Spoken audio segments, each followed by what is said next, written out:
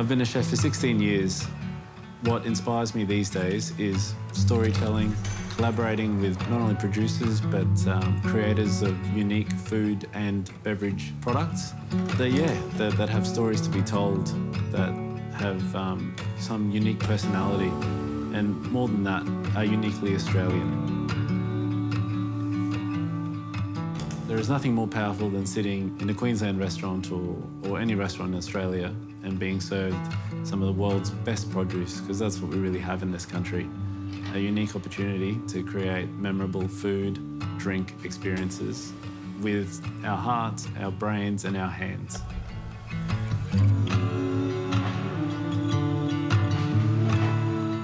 My high school job was working at McDonald's in back of house, so flipping burgers.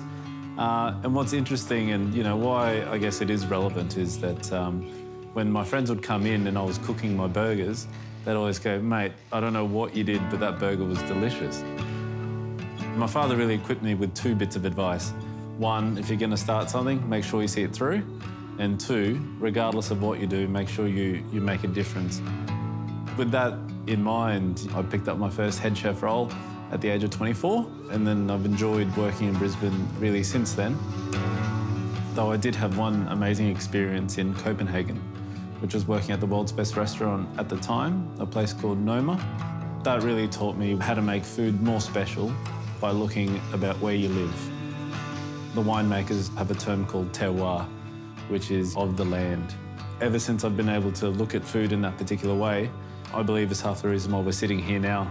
I love to collaborate and work with, not only producers, but farmers and growers of something truly unique, delicious and special.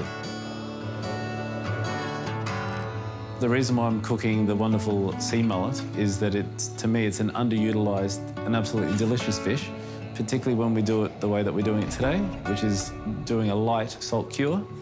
We'll be curing the fish for 4 days and then shaving it uber finely. We'll also be serving the rock melon shaved very finely as well, so they just mimic and dance with each other.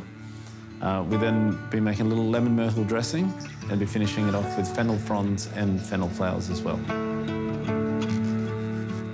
I'm always blown away by Australian botanicals and how well they work with beers and beverages, It's, we live in a very blessed, sun-kissed country, don't we? The chef's way of opening a beer.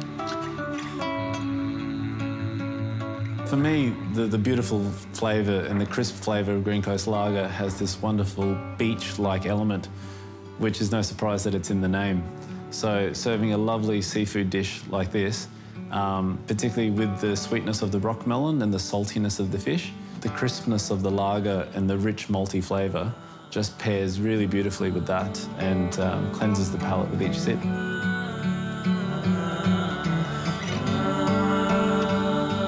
Yeah, I believe my food journey has really taught me something, beautiful about life philosophy and wisdom.